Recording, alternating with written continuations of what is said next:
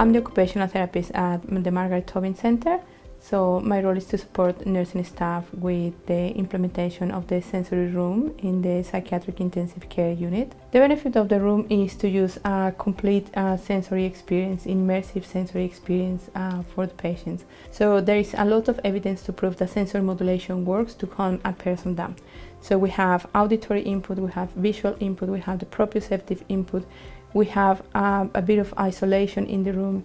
It is individualized, so as a patient, they can choose whatever experience they want to watch. It has a more than 90% rate of effectiveness to help them to be more calm and more relaxed once they have used the room.